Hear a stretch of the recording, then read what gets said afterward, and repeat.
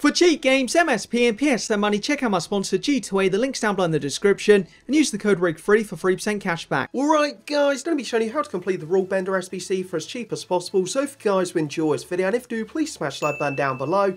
So for this SBC, get a small red gold players pack there, it is untradeable, but for that pack, it is one of the packs that I do like on this game, so hopefully it'll be pretty good for me. And for this SBC, 3 leagues max, 4 countries max, 5 players max from 1 club, min silver, you do need 6 gold players in the squad and then 24 chemistry, so the cheapest solution in the second is really to go with the German. So what I recommend doing first, just snipe or pick up through bidding the 6 cheapest gold Germans that you can actually get, and with the leagues as well, go with Bundesliga, Bundesliga 2 and then like the Bundesliga 3, so the gold ones probably going to be from the Bundesliga, and these cards, very easy at the second to pick up like 400 coins, 350, so that is all you want to do, just pick up 6 cards like that, put them in the team, get a build chemistry. Once you've got that build chemistry, then you're on to the silvers. Now, the German silvers, can pick these up 200 coins the second. You don't need full chemistry on all of them, just a few of the cards. So once you've got the full chemistry, then just like pick up some random ones like this right back. Got a McCann, picks up 200 coins.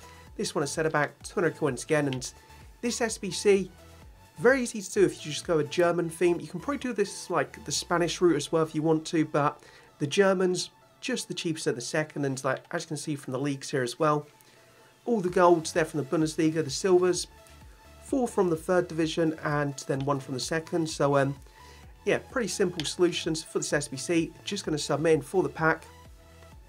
Hopefully you can actually get something decent just here for you guys. Hopefully you get something good as well. So do recommend the German route. That's just the cheapest way to go, and yeah, should cost you under 4,000 coins. And for the pack, what are we going to get?